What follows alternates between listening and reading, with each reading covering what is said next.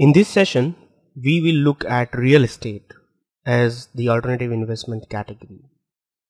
Now, obviously, real estate, by the common term, layman will understand that this is something relating to the property or in the form of land or building, and that is true. So there are various kinds of or ways in which an individual or as an institutional investor can invest or take an exposure to a real estate investment. Let's understand how. So some of the basic forms of real estate investments are presented on this slide. Let's understand them one by one.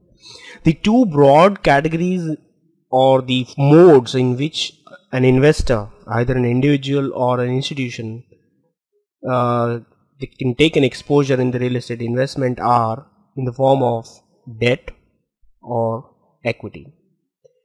And the investment which they are making could be a public kind of an investment, or it could be a private kind of an investment.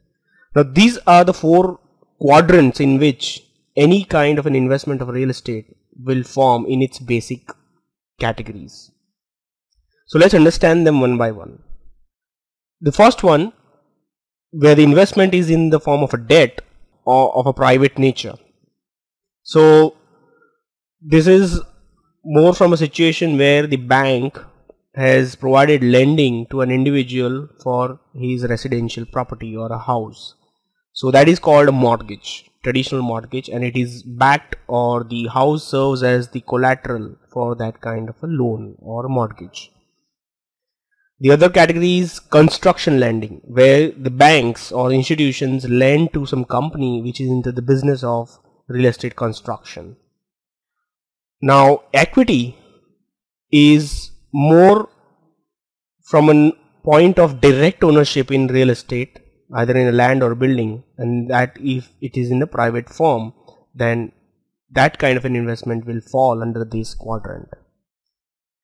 The other form of a private investment in the form of equity in real estate is where you are a sole owner of that land or property being developed, or you are a JV partner, or you form a limited liability partnership form to develop that land and build the property, or you invest in the form of an equity for a commingled fund which will invest in these kind of private equity forms in the real estate properties.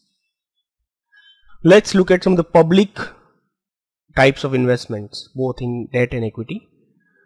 So when you invest in a mortgage backed security, whether that is backed by residential properties or commercial properties, it's a public form of a debt security. They are, many of the MBS or mortgage backed securities are traded in the market, so it will be classified here. Or an investor can choose to invest in collateralized mortgage obligations. We'll understand more on this in later slides. The public equity form of investment in real estate takes or can be done in the form of buying shares of real estate companies. That's the most straightforward form of an equity ownership in the publicly traded form. Or you can also buy shares or units of real estate investment trusts, now popularly known as REITs. Now these REITs or real estate investment trusts are kind of a mutual fund but focused only on real estate sector.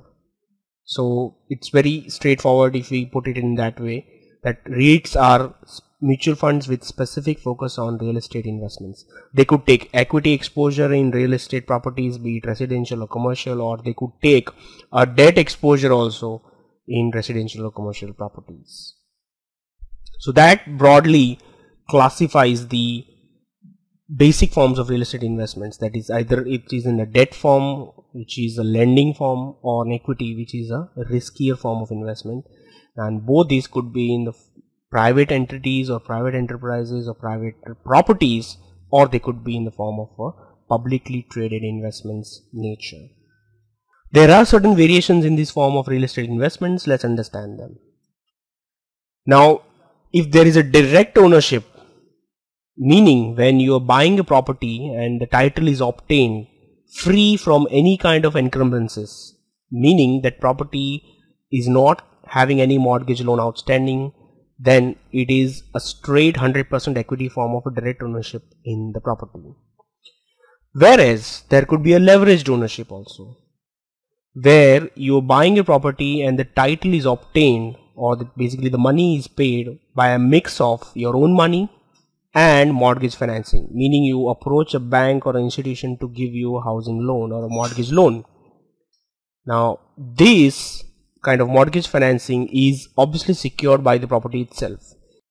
In case the owner is not able to meet or service the interest payments or principal repayments, then the property is the security available to the lender to recover the mortgage payments.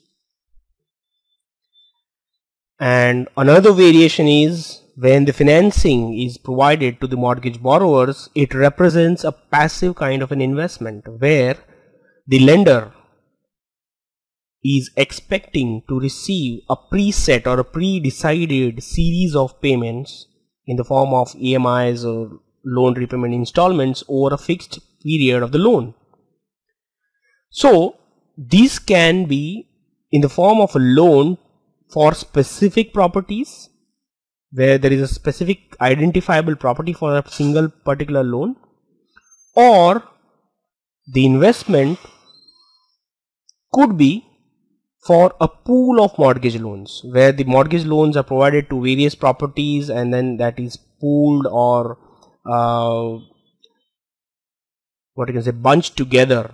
They are pooled or bunched together and then securitized and sold down to other investors in the form of mortgage-backed securities. And another variation is an equity type of an exposure can be taken in the real estate sector by investing in vehicles such as real estate limited liability partnerships or REIT structures, that is real estate investment trust, which we already discussed in the last slide. The broader categories of real estate investment are: 1. Residential property, where the investment either in the debt or equity form is going into property which is for residential purposes, where people are going to stay, it's their house. Or it could be in a commercial property.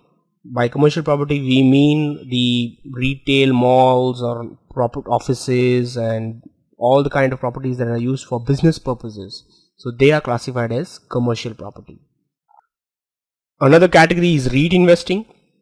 It is where you are investing your money in a REIT, that is a real estate investment trust, which will further invest directly in properties, or they could invest in a pool of mortgage loans, or they could buy mortgage-backed securities, or they could buy collateralized mortgage obligations, etc., etc. There are various types of styles and structures of investing in REITs.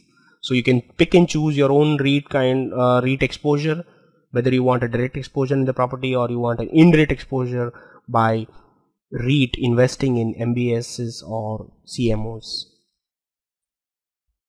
So that's where MBS, where you're directly investing in an MBS yourself, then that's called an indirect investment with an exposure to either residential or commercial property, depending upon whether the mortgage-backed securities are backed by the underlying of residential or commercial properties. And another form of investment is timberland or farmland, where the idea is you are investing in a land parcel which is having trees, and when the timber prices are high, you will harvest the trees and sell the timber to earn money, and then the trees will be sowed again, and after a certain period of time they'll grow and again you'll sell the timber. So that is timber business. Or there is a farmland where you bought a property and it is used for agricultural purposes, and that is there could be cash crops, cotton, soya beans, etc. could grown and then harvested. There could be seasonal crops. So in a year there could be many crops that you harvest and sell them and generate your return. So this is another category of real estate investment, which is obviously not traditional but has been looked at by many high net worth individuals or other investors as a form of real estate investment. Now the point of real estate investment is that it could act as a huge diversification benefit in a portfolio. Most of the times they are not directly linked with, or they are not directly correlated with the traditional forms of investments in equity stocks or bonds. So hence real estate investments do offer high diversification benefit.